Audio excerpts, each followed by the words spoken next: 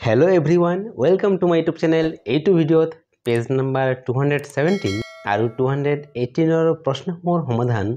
অতি সহজভাৱে কৰি দিয়া হৈছে। Question number 1, for each pair of numbers which is the larger number? ইয়াৰ অৰ্থ প্ৰতিযোৰ সংখ্যাৰ পৰা কোনটো লাৰ্জাৰ নাম্বাৰ বা ডাঙৰ সংখ্যা হয়। অৰ্থাৎ প্ৰতিটো প্ৰশ্নত দুটাকৈ সংখ্যা আছে, তাৰে কোনটো লাৰ্জাৰ নাম্বাৰ বা ডাঙৰ সংখ্যা। Question number 1,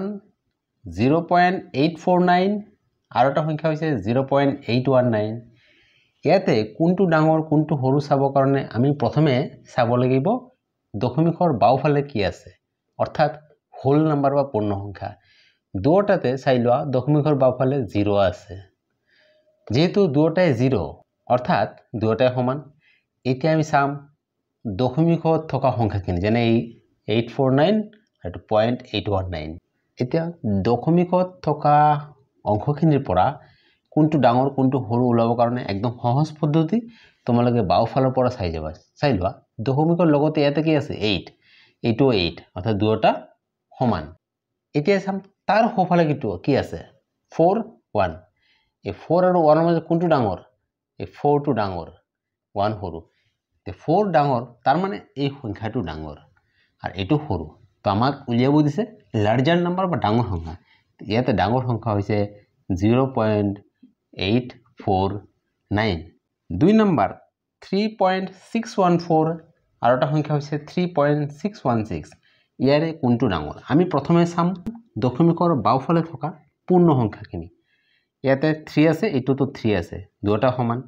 যেহেতু হোল নাম্বাৰ সমান, এতিয়া আমি চাম দশমিকত থকা অংশখিনি, যেনে 614 আৰু 616। দশমিকত থকা অংশৰ পৰা আমি কেনেকৈ সংখ্যাটো ডাঙৰ হয় নে সৰু হয় নিৰ্ণয় কৰিম। তোমালোকে একদম দশমিকৰ লগত থকা সংখ্যাটো প্ৰথমে চাবা, এইটো 6, এইটো 6, গতিকে সমান। তাৰ পিছৰ অংকটো চাবা, এইটো 1, এইটো 1, এইটো সমান। এতিয়া আমি চাম তাৰ পিছৰ অংকটো, এইটো 4, এইটো 6, 4তকৈ 6 ডাঙৰ, এইটো ডাঙৰ। যেহেতু এইটো ডাঙৰ তাৰ মানে এই সংখ্যাটো ডাঙৰ, আমাক উলিয়াব দিছে ডাঙৰ সংখ্যা, অৰ্থাৎ ইয়াৰ এনসাৰ হ'ব 3.616। 3 নম্বৰ ইয়াতে আছে 120.5 আৰু এটা সংখ্যা 120.05। ইয়াৰে কোনটো ডাঙৰ কোনটো সৰু। এতিয়া তোমালোকে মন কৰা দশমিকৰ বাওফালে ইয়াতে 120 আছে, ইয়াতো 120। আমি তেতিয়াহ'লে দশমিকৰ সোঁফালে অৰ্থাৎ দশমিকত থকা সংখ্যা চাব লাগিব। এতিয়া তোমালোকে মন কৰা ইয়াতে দশমিকৰ পিছত এটা অংক আছে আৰু ইয়াতে দুটা অংক আছে। এই ধৰণৰ সংখ্যাৰ পৰা তোমালোকৰ কেতিয়াবা কোনটো ডাঙৰ কোনটো সৰু নিৰ্ণয় কৰাত অলপ ভুল হ'ব পাৰে। সেইকাৰণে দশমিকৰ পিছত সদায় অংকৰ সংখ্যা সমান কৰিবা। যেনেকৈ দশমিকৰ পিছত ইয়াতে এটা অংক আছে, ইয়াতে দুটা অংক আছে, আমি ইয়াতে দুটা অংক বনাই ল'ম। কেনেকৈ বনাই ল'ম তোমালোকে চাই লোৱা। 120.5 দশমিকৰ পিছত 5 আছে, ইয়াৰ পিছত তোমালোকে যিমানটা ইচ্ছা সিমানটা 0 দিব পাৰিবা। 0 দিলেও ইয়াৰ মানৰ কোনো পৰিৱৰ্তন নহয়। আৰু এইটো কি আছে 120.05। এতিয়া আমাৰ সুবিধা হ'ব। তোমালোকে এতিয়া মন কৰা ইয়াৰে দশমিকৰ আগত থকা সংখ্যা অৰ্থাৎ হোল নাম্বাৰ, ইয়াতে 120 আছে, ইয়াতে 120, গতিকে সমান। দশমিকৰ পিছত আমি প্ৰথম অংকটো চাব লাগিব। প্ৰথম অংকটো 5, ইয়াতে প্ৰথম অংক 0, তো 5 ডাঙৰ অৰ্থাৎ এই সংখ্যাটো ডাঙৰ। তো এনসাৰ হ'ব 120.5। 4 নম্বৰ 5010.02 আৰু 5010.002। ইয়াতো তোমালোকে মন কৰা দশমিকৰ আগত থকা হোল নাম্বাৰ, ইয়াতে 5010 আছে, ইয়াতো 5010। তেতিয়াহ'লে আমি সৰু হয় কোনটো সৰু কোনটো ডাঙৰ উলিয়াব লাগিব দশমিকত থকা অংশখিনিৰ পৰা। কিন্তু ইয়াতে মন কৰা ইয়াতে দুটা অংক আছে, ইয়াতে তিনিটা অংক। তো আমি ইয়াতে দুটা অংকটো তিনিটা অংকলৈ বনাই ল'ম। তেতিয়াহ'লে কোনটো ডাঙৰ কোনটো সৰু নিৰ্ণয় কৰাত অতি সহজ হ'ব। সেইটো কিদৰে কৰিম চাই লোৱা। 5010.02 এইটো আছে, যিহেতু তিনিটা বনাব লাগিব, লাষ্টত 0 দিলে হ'ল। লাষ্টত যিমান ইচ্ছা সিমান 0 দিব পৰা যায়, আকৌ 0 থাকিলে 0বিলাক কাটিও দিব পৰা যায়। তো এইটোতো যি আছে সেইটোৱে থাকিব 5010.002। এতিয়া তোমালোকে মন কৰা হোল নাম্বাৰ ইয়াতো 5010 আছে ইয়াতো 5010 সমান এতিয়া আমি চাব লাগিব দশমিকত থকা অংক দশমিকত থকা অংক প্ৰথম অংকটো হৈছে 0 ইয়াতে প্ৰথম অংক 0 সমান দ্বিতীয় অংক ইয়াতে 2 ইয়াতে 0 তো 2 ডাঙৰ তাৰ মানে এই সংখ্যাটোৱে ডাঙৰ তো আমি आंसर হ'ব 5010.02 লাষ্টৰ 0টো দিলে দিব পাৰা নিদিব পাৰা কোৱেশ্চন 5 ইয়াতে আছে 10001.01 আৰু এটা সংখ্যা হৈছে 10010.1 ইয়াতে কোনটো ডাঙৰ কোনটো সৰু তোমালোকে ভালকে মন কৰা দশমিকৰ বাওফালে থকা হোল নাম্বাৰ ইয়াতে গম পোৱা যাব কোনটো সৰু কোনটো ডাঙৰ কাৰণ ইয়াতে আছে 10001 ইয়াতে 10010 তো 10010 আছে গতিকে এটো ডাঙৰ এতিয়া আমি দশমিকৰ পিছৰখিনি আৰু চাব নালাগে যদি তোমালোকে হোল নম্বৰৰ পৰা গম পাই যোৱা কোনটো ডাঙৰ কোনটো সৰু তে দশমিকৰ পিছত আৰু চাৱাৰ প্ৰয়োজন নাই তো ইয়াতে আমি গম পালো 10010.1 এই সংখ্যাটো ডাঙৰ 10010.1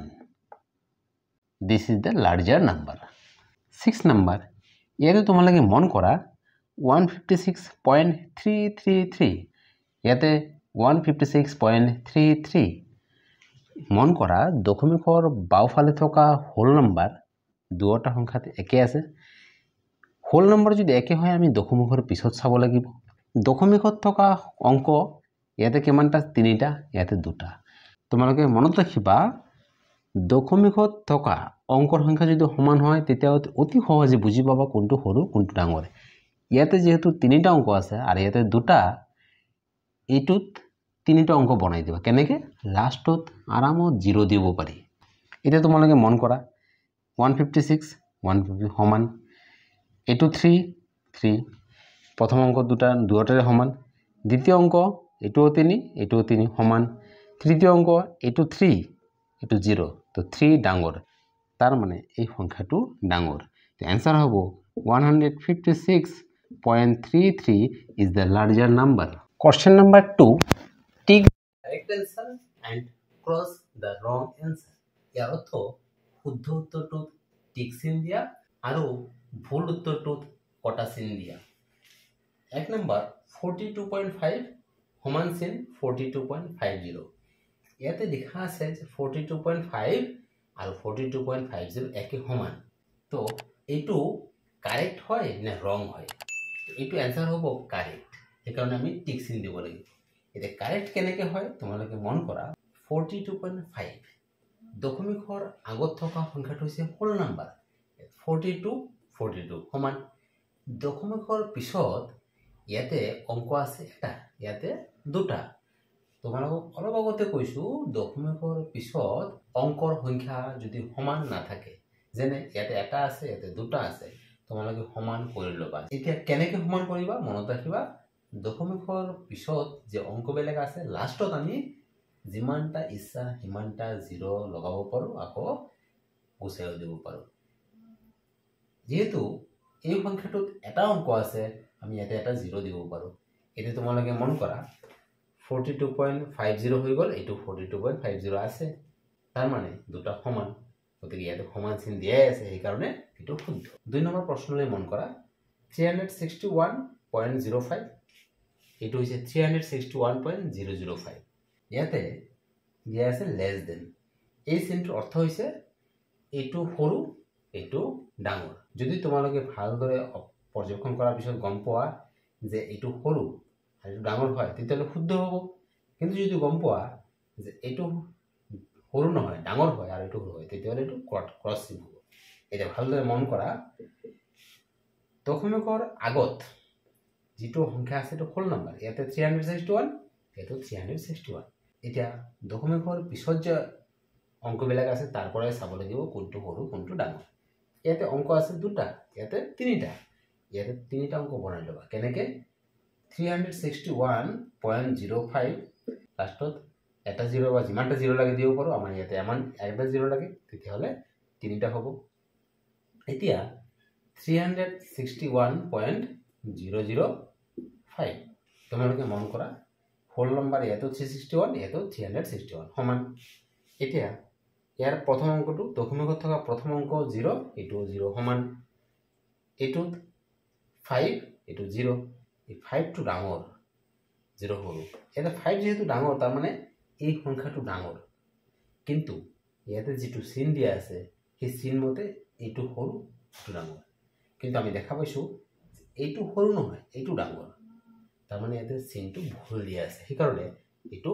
ক্ৰস চিহ্ন হ'ব 3 নম্বৰ ইয়াতে আছে 2.43 less than 24.3 তোমালোকে ভালদৰে মন কৰা ইয়াতে দশমিকৰ আগত থকা সংখ্যা 2 আছে ইয়াতে 24 মনত ৰাখিবা আমি প্ৰথমে চাব লাগিব দশমিকৰ আগত থকা সংখ্যাখিনি অৰ্থাৎ হোল নাম্বাৰ যদি সৰু ডাঙৰ গম পাই যোৱা পিছৰখিনি আৰু চাবই নালাগে যেনে ইয়াতে হোল নাম্বাৰ 2 ইয়াতে 24 এটো ডাঙৰ আৰু এই চিনটোৱে বুজাইছে বাওফালটো সৰু সোঁফালটো ডাঙৰ এই চিনটো কোৱা লেস দেন মানে এটো লেস এটো মোৰ আৰু ইয়াতে আমি যি সংখ্যা দেখা পাইছো এটো ঠিকই আছে যে এটো সৰু এটো ডাঙৰ গতিকে এইটো হ'ব টিক চিন 4 নম্বৰ ইয়াতে 0.080 আৰ গ্ৰেটাৰ দেন 0.0080 এটা তোমালোকে চোৱা এটো হৈছে গ্ৰেটাৰ দেন সাইন টু ইয়াৰ অৰ্থ এটো সাইড ডাঙৰ এটো সৰু এতিয়া আমি চাব লাগিব যে হসাকে এটো ডাঙৰ হয় নে নাই এতিয়া মন কৰা দশমিকৰ আগত ইয়াতে 0 আছে ইয়াতেও 0 আছে তেতিয়াহলে আমি দশমিকত থকা সংখ্যাখিনি চাব লাগিব ইয়াতে অংক কিমানটা আছে 1 2 3 ইয়াতে 1 2 3 4 তো আমি সহজে বুজি পাম যদি দশমিকৰ পিছত অংকৰ সংখ্যা সমান থাকে অৰ্থাৎ আমি দুটা সংখ্যাক লাইক ডেসিমাললৈ কনভাৰ্ট কৰিম এটা তোমালোকে গম পাইছা দশমিকত থকা সংখ্যাৰ লাষ্টত আমি 0 দিব পাৰো যেনে ইয়াতে 0 দিব পাৰো তেতিয়াহলে এতিয়া 4টা হৈ গল এটো 4টা হল এতিয়া তোমালোকে মন কৰা প্ৰথমে আমি এটা চাব লাগিব এটো 0 0 সমান নেক্সট এটো 8 এটো 0 8 ডাঙৰ তাৰ মানে এই সংখ্যাটো ডাঙৰ আৰু এই চিনটোৱে এটো সাইডে ডাঙৰ বুজাইছে তাৰ মানে এটো শুদ্ধ 5 নম্বৰ 0.75 less than 0.755 এতিয়া তোমালোকে মন কৰা এই চিনটো বুজাইছে এটো সাইড লেস আৰু এটো ডাঙৰ আমি চাব লাগিব যে হসাকে এটো সৰু হয় নে নহয় দশমিকৰ আগত থকা হোল নাম্বাৰ ইয়াতে 0 ইয়াতেও 0 গতিকে আমি এতিয়া চাব লাগিব দশমিকৰ অংকখিনি এতিয়া দশমিকত থকা অংকখিনিত ইয়াতে অংক আছে দুটা ইয়াতে অংক আছে তিনিটা অংকৰ সংখ্যা আমি সমান কৰিব লাগিব তাৰ মানে এটো লাষ্টত 0 দি পেলে অংকৰ সংখ্যা সমান কৰিলো এতিয়া আমি এটা কৈ অংক চাব লাগিব এটো 7 এটো 7 সমান এটো 5 এটো 5 সমান এটো 0 এটো 5 এটো ডাঙৰ অৰ্থাৎ এটো সাইড ডাঙৰ আৰ এই চিনটো বুজাইছে যে বাওফাল সৰু সোঁফাল ডাঙৰ তাৰ মানে এটো correct question number 3 অ্যাৰেঞ্জ in ascending order এৰ অৰ্থ অ্যাসেন্ডিং অৰ্ডাৰ বা ঊৰ্ধ্বক্ৰমত সজোৱা অৰ্থাৎ সৰুৰ পৰা ডাঙৰলৈ সজোৱা 1 নম্বৰ ইয়াতে 4টা সংখ্যা আছে ইয়াৰে আটাইতকৈ কোনটো সৰু আগত দেখিব লাগিব তাৰ পিছত যে বাকি 3টা দেখিব তাৰ ভিতৰত কোনটো সৰু এনেদৰে অৰ্থাৎ সৰুৰ পৰা ডাঙৰলৈ সজাব লাগিব এতিয়া এই 4টা সংখ্যাৰ ভিতৰত কোনটো আটাইতকৈ সৰু তোমালোকে আগতে কি চাব লাগিব যে দশমিকৰ বাওফালে থকা অৰ্থাৎ হোল নাম্বাৰ কোনটো সৰু কোনটো ডাঙৰ এটো আগত চাব লাগিব এটা তোমালোকে মন কৰা দশমিকৰ বাওফালে এটো 15 আছে এটো 157 to 1 এই সংখ্যাটোৰ দশমিক নাই মানে গোটেইখিনি হোল নাম্বাৰ এতিয়া এখিনিৰ পৰা যদি সৰু ডাঙৰ আমাৰ নোলায় তেতিয়া আমি দশমিকৰ অংকখিনি চাব লাগিব এই কেইটাৰ ভিতৰত তোমালোকে মন কৰা আটাইতকৈ সৰু হৈছে 1 তাৰ মানে এই সংখ্যাটো আটাইতকৈ সৰু 1.573 আগত লিখিব লাগিব আৰু লেস দেন চিন মানে এটো সাইড সৰু এটো ডাঙৰ তো এটো আমি লৈ ললো বাকি তিনিটাৰ ভিতৰত তোমালোকে মন কৰা 15 157 1570 এটো আটাইতকৈ সৰু গতিকে এটো এতিয়া লিখিবা 15.73 এটো হিসাব কৰিলো এই বাকি দুটাৰ ভিতৰত এটো 157 এটো 1573 এইটো সৰু গতিকে এতিয়া এইটো লিখিব লাগিব 157.3 লাষ্টত এটাই ৰৈ গ'ল গতিকে সেইটোৱে আটাইতকৈ ডাঙৰ 1573 2 নম্বৰ ইয়াতে 4টা সংখ্যা আছে আমি এইটো ঊৰ্ধ্বক্ৰমত সজাব লাগিব তো আমি প্ৰথমে আটাইতকৈ সৰু কোনটো নিৰ্ণয় কৰিব লাগিব মই যিদৰে কওঁ তোমালোকে ভালদৰে মনত ৰাখিবা এইবিলাক সব দশমিকৰ সংখ্যা গতিকে ইয়াৰ কোনটো ডাঙৰ কোনটো সৰু আগতে তোমালোকে চাবা হোল নম্বৰখিনি অৰ্থাৎ দশমিকৰ আগত থকাখিনি দশমিকৰ আগত ইয়াতে আছে 48 68 48 86 এই কেইটাৰ ভিতৰত তোমালোকে আটাইতকৈ সৰু কোনটো চোৱা 48 সৰু কিন্তু 48 দুটা আছে এতিয়া এই দুটা যে 48 হোল নম্বৰ থকা আছে এই দুটাৰ ভিতৰত কোনটো সৰু এতিয়া আমি চাম দশমিকৰ অংকখিনি দশমিকৰ অংক ইয়াতে কি আছে 6996 এতিয়া তোমালোকে মন কৰা আমি একদম প্ৰথম অংকটো চাম প্ৰথম অংকটো ইয়াতে কি আছে 6 আৰ এইটো 9 তো প্ৰথম অঙ্ক এইটো সৰু তাৰ মানে এই সংখ্যাটো এই দুটাৰ মাজত এইটো সৰু তো আমি প্ৰথমে লিখিব লাগিব এইটো 48.69 এটা স্বাভাৱিকভাৱে নেক্সট সংখ্যাটো হ'ব এইটো 48.96 এইটো লোৱা হ'ল এই বাকি দুটাৰ ভিতৰত তোমালোকে চোৱা এইটো হৈছে 68 এইটো 86 তো 68 সৰু তাৰ মানে এতিয়া আহিব 68.69 এইটো লোৱা হৈ গ'ল লাষ্টত এটাই থাকিল আৰু এইটোৱে এই কেইটাৰ ভিতৰত আটাইতকৈ ডাঙৰ 86.66 তোমালোকক আকৌ মনত ৰাখিবা যদি তোমালোকে হোল নম্বৰৰ ভিতৰতে গম পোৱা কোনটো সৰু কোনটো ডাঙৰ পিছৰখিনি আৰু চাবই নালাগে কাৰণ মনত ৰাখিবা দশমিকৰ পিছত যিমান কেইটাই অংক নাথাকক কিয় সেইকেইটা একতকৈ সৰু সেইকাৰণে সেইকেইটাৰ ভূমিকা বেছি নাথাকে যদি হোল নম্বৰ সমান থাকে তেতিয়াহে আমি দশমিকৰ পোৰ্শনখিনি চাব লাগিব কোৱেশ্চন নম্বৰ 3 ইয়াতো 4টা সংখ্যা আছে এইকেইটাক আমি ঊৰ্ধ্বক্ৰমত সজাব লাগিব অৰ্থাৎ সৰুৰ পৰা ডাঙৰলৈ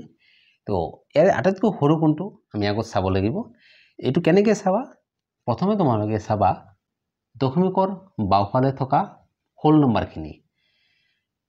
এতিয়া এই সংখ্যাটোৰ হোল নম্বৰ হৈছে 1020 এই সংখ্যাটোৰ হোল নম্বৰ 1002 এই সংখ্যাটোৰ হোল নম্বৰ 1202 এটোৰ হোল নম্বৰ 10 বাকিখিনি দশমিকৰ অংক আমি আগতে চাম হোল নম্বৰ যদি সৰু ডাঙৰ ওলাই যায় বাকিখিনি আৰু চাব নালাগে এটা তোমালোকে মন কৰা এই কেইটাৰ ভিতৰত আটাইতকৈ সৰু হৈছে 10 তাৰ মানে এই সংখ্যাটো আটাইতকৈ সৰু 10.2001 এটো আটাইতকৈ সৰু এটো লোৱা হৈ গ'ল বাকি তিনিটাৰ ভিতৰত তোমালোকে মন কৰা এটো আটাইতকৈ সৰু কাৰণ এটো আছে 1002 এটো 1020 এটো 1202 তো এটো আটাইতকৈ সৰু 1002.01 এটা বাকি থাকিল দুটা এই দুটাৰ ভিতৰত এটো সৰু 1020.01 এটো লোৱা হৈ গ'ল বাকি এটা থাকিল এটোৱে এই কেইটাৰ ভিতৰত ডাঙৰ 1202.10 4 নম্বৰ ইয়াতো 4টা সংখ্যা আছে এই কেইটাক আমি ঊৰ্ধ্বক্ৰমত সজাব লাগিব তো আমি প্ৰথমে চাব লাগিব আটাইতকৈ সৰু কোনটো এটা তোমালোকে মন কৰা ইয়াতে হোল নম্বৰ কি আছে প্ৰতিটো সংখ্যাত হোল নম্বৰ 0 0 0 0 অৰ্থাৎ দশমিকৰ আগত থকাখিনি হোল নম্বৰ আৰু সবতে 0 আছে তাৰ মানে সবতে হোল নম্বৰ সমান অৰ্থাৎ ইয়াতে আমি সৰু ডাঙৰ যদি উলিয়াব লাগে তেতিয়া হলে আমি চাব লাগিব দশমিকৰ পিছৰ সংখ্যাখিনি অৰ্থাৎ দশমিকৰ অংকখিনি এতিয়া দশমিকৰ অংকখিনি যদি তোমালোকে চাব লাগে কোনটো সৰু কোনটো ডাঙৰ এটো আটাইতকৈ সহজ উপায় হৈছে দশমিকৰ পিছত গোটেই কেইটাতে অংকৰ সংখ্যা সমান কৰিম যেনেকৈ ইয়াতে অংক আছে দশমিকৰ পিছত অংক আছে 1 2 3টা ইয়াতে আছে দশমিকৰ পিছত দুটা অংক ইয়াতে 4টা অংক ইয়াতে এটা অংক তো আটাইতকৈ বেছি অংক আছে ইয়াতে 4টা আমি এটা কাম কৰিব পাৰো গোটেই কেইটাতে দশমিকৰ পিছত 4টা অংক বনাই দিম কেনেকৈ তোমালোকে অলৰেডি গম পাইছা যে দশমিকৰ সংখ্যাত লাষ্টত আমি 0 এনে দিব পাৰি যেনে ইয়াতে আছে 005 আমি লাষ্টত এটা 0 দি দিওঁ তিনিটা আছে 4টা হৈ গ'ল ইয়াতে দশমিকৰ পিছত দুটা অংক আছে, দুটা 0 দি দিওঁ, 4টা হৈ গ'ল। ইয়াতে 4টা আছে, ইয়াতে দশমিকৰ পিছত এটা আছে, গতিকে আমি 3টা 0 বহাই দিওঁ, 4টা হৈ গ'ল। এতিয়া এই গোটেইকেইটা লাইক টাৰ্মছ হৈ গ'ল, অৰ্থাৎ সদৃশ হৈ গ'ল। এতিয়া আমি অতি সহজে গম পাম কোনটো ডাঙৰ কোনটো সৰু। তোমালোকে মন কৰা, আমি এটা এটা কৈ চাম। এইটো 0 আছে, 0 0 5, তো এইটো 5 আছে, এইটো ডাঙৰ, এইটো আমি এতিয়া চাব নালাগে। এই তিনিটাৰ প্ৰথম অংকটো 0, আচ্ছা, পিছৰ অংকটো এইটো 0, এইটো 5 0, এইটো 5 ওলাই গ'ল, তাৰমানে এইটো ডাঙৰ, বাকী এই দুটাৰ 0 ওলাইছে। আচ্ছা, তেতিয়াহ'লে এই দুটা সৰু, এই দুটাৰ ভিতৰত আকৌ কোনটো সৰু চাই লোৱা। 3 নম্বৰ অংকটো এইটো 5, এইটো 0, তাৰমানে এইটো সৰু, তো এইটো আমি আগত ল'ব লাগিব। 0.0005, এইটো আটাইতকৈ সৰু। তাৰপিছততো এইটোৰ লগতে এইটোতকৈ অলপ ডাঙৰ এইটো, এতিয়া এইটো ল'ব লাগিব 0.005, লাষ্টৰ 0টো এতিয়া দিয়াৰ প্ৰয়োজন নাই। এই বাকী দুটাৰ ভিতৰত কোনটো সৰু চাই লোৱা। প্ৰথম অংকটো 0, প্ৰথম অংকটো 5, তাৰমানে এইটো ডাঙৰ ওলাই গ'ল, অৰ্থাৎ এইটো সৰু। এইটো লিখিব লাগিব আগত 0.05, আৰু লাষ্টত আহিব 0.5। ডিয়াৰ ষ্টুডেণ্টছ, তোমালোকে গণিতবোৰ বুজি পাইছানে নাই কমেণ্ট কৰি জনাবা। চেনেলটো লাইক কৰিবা, ছাবস্ক্ৰাইব কৰিবা আৰু বন্ধু বান্ধৱীৰ মাজত শ্বেয়াৰ কৰিবা। Thank U.